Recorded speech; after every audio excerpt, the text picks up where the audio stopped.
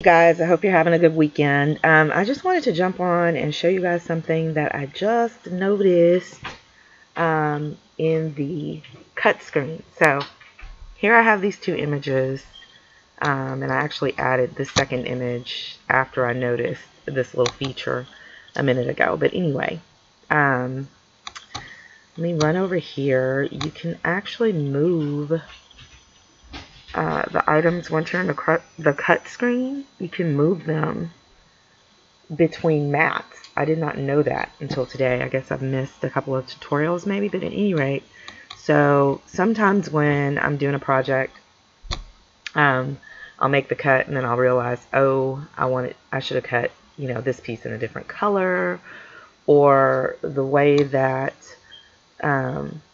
the designs might be arranged on the map preview here. It may take two designs of the same color and put them on two different mats because of the way they're trying to place it on there and the sizing. But apparently you can move them. So what happened was I was getting ready to cut this item here. Oh my gosh, hang on y'all, my dog is in distress. Hang on. Okay, I think she's okay.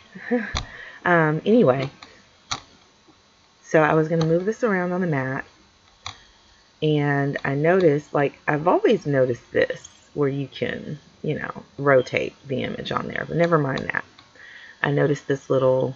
and I'm like, okay, what information am I going to find there? So I clicked on it. And when I clicked on it, I saw these two options. Oh yeah, you can also hide an image from a mat. So say you're already in the cut screen and you've decided you don't want to cut a particular item out anymore.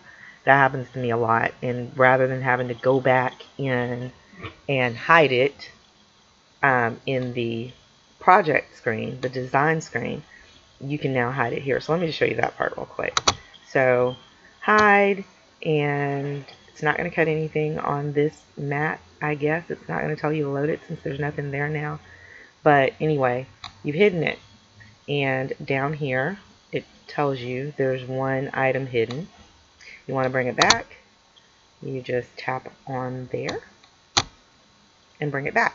Anyway, the cooler thing, I mean, that's cool, but the cooler thing was being able to move this to another mat. So when I saw this, I went back into the design screen and created another image, larger and in a different color, just to see what would happen if I tried to move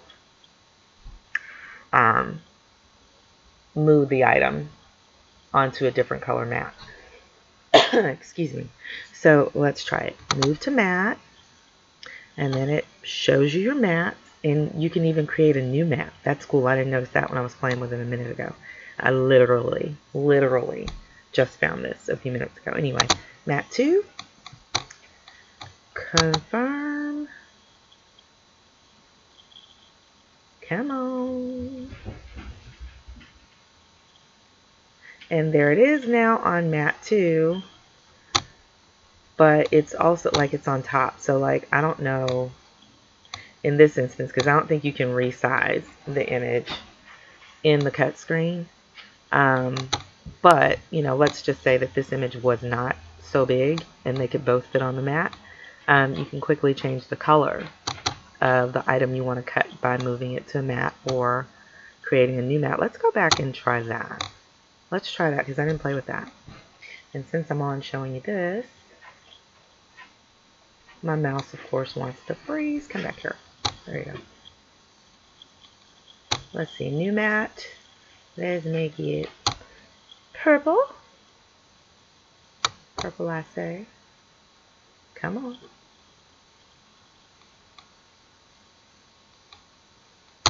Oh, maybe. Okay. Confirm, I guess. Oh, there you go. Okay. I thought it would give me some kind of indication that purple was actually selected before I hit confirm, but apparently not. So look, there you go. So then what's on this map?